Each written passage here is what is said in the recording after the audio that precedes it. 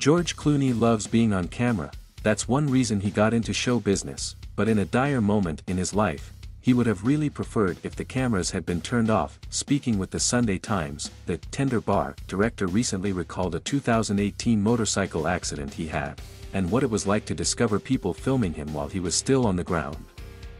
He was in Italy at the time of the crash, filming the Hulu limited series, Catch 22, and heading to the set.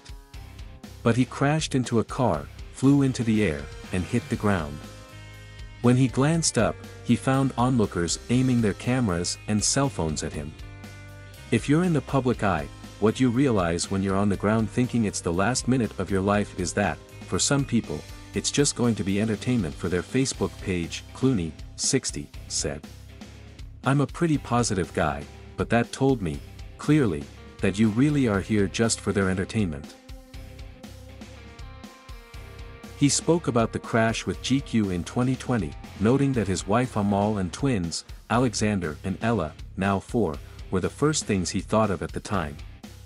My kids were like a year old, and mostly it was just the thought that this was it and that I wasn't gonna see them again, said Clooney. As for the crash itself, he says the other driver literally turned directly in front of me. Fortunately, I landed on my hands and knees. If you did it 100 times, maybe once you land on your hands and knees, and any other version you land, you're toast. It knocked me out of my shoes. He also thought it had knocked other things out, like his teeth. But it was glass from the windshield, he said. In for a few moments, he really thought it was all over. I was waiting for my switch to turn off. Fortunately, I'm fine now.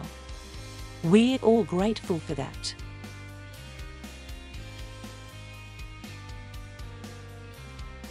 Thank you for watching.